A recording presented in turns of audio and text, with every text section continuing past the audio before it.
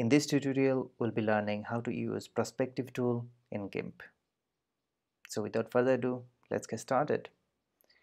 So as you can see, I have already imported an image, and here we have different things, and we have a photo frame here, and I am going to add a picture in this photo frame using Prospective Tool. So first we need to activate the Prospective Tool. Just click on this icon, Prospective icon, to activate it, or you can activate it by pressing P on the keyboard. So as soon as you will activate the Prospective Tool, you will have tools options here. So the first option we have here is the mode. So we are going to use the Prospective Tool in layer. However, you can work selectively. You also can work within the path area, and also you can work on image. And then we have direction mode. You can go with corrective backward mode or normal forward mode. By default, you will get normal forward mode, and we are going to change into that. And then we have the interpolation method. Since we'll be adjusting the perspective, so the image might be reduced and the quality might affect. So by choosing different interpolation method, you can avoid losing quality of the image when you reduce the size. If you're not clear about the interpolation method, we have a different video on how to resize an image without losing quality in Gimp. So that video will help you to understand different interpolation methods. So I'm going to go with cubic. And then we have preview options here, and you can also adjust the opacity. And then we have guides options. So by choosing different guides, it helps you to understand the position of the object or image. You can choose different one like center line, rule of thirds, or you can go with none.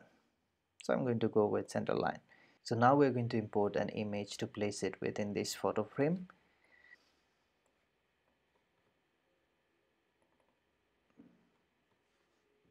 This is a large picture. We'll just have to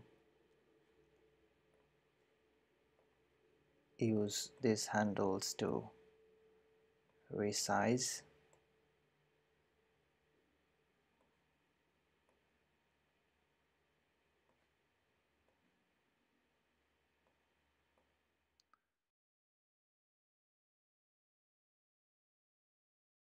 So let's zoom out so that we can see closely and adjust it more accurately.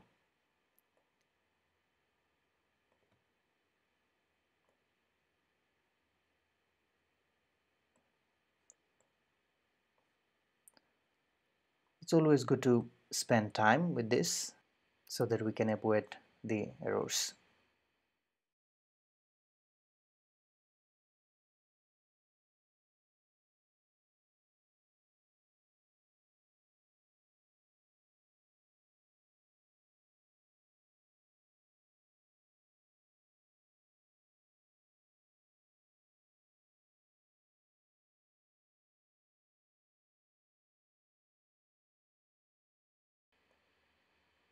Alright, I think it's okay. And then click transform.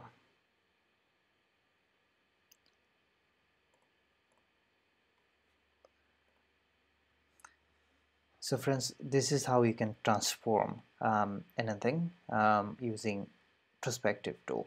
So now I'm going to show you another use of the Prospective Tool.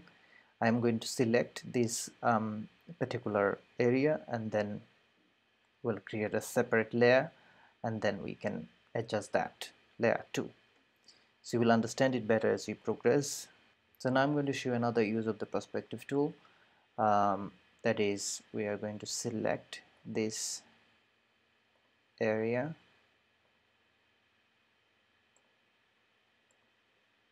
and then I'm just randomly showing you guys so you can take time for accurate selection. Then I cut this area, and then we'll paste it as a new layer. Okay,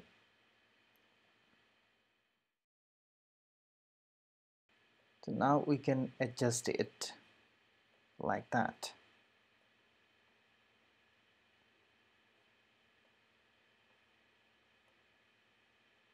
I mean, if we want to make it big or whatever.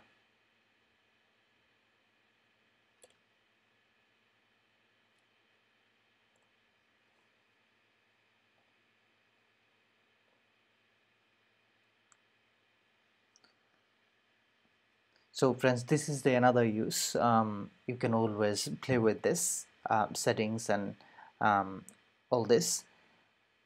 I hope this tutorial will help you. Thanks for watching. We'll see you next time. Goodbye.